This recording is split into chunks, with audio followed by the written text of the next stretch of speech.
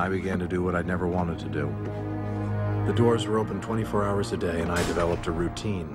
Around midnight, I'd leave Rand with a couple hundred pages. They knew me. I was one of them.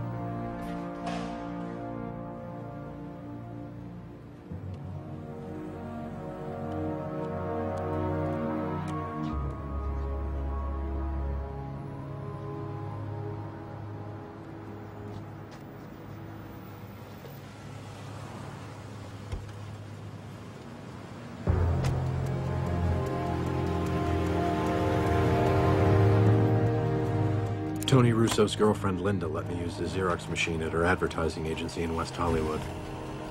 I'd copy from 1 to 4 in the morning, sleep for an hour or two, and have them back in the safe before anyone knew they were missing. It was a 7-days-a-week operation. Russo assisted me whenever he could.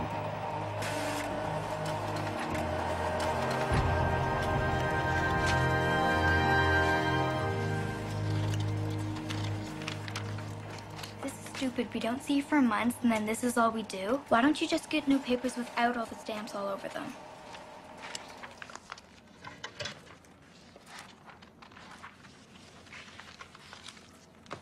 Do you know what top secret means?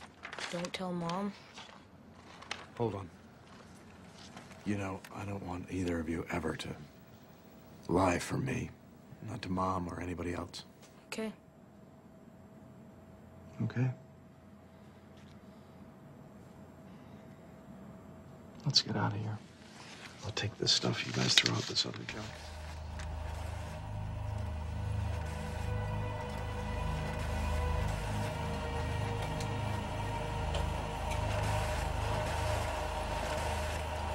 It took months.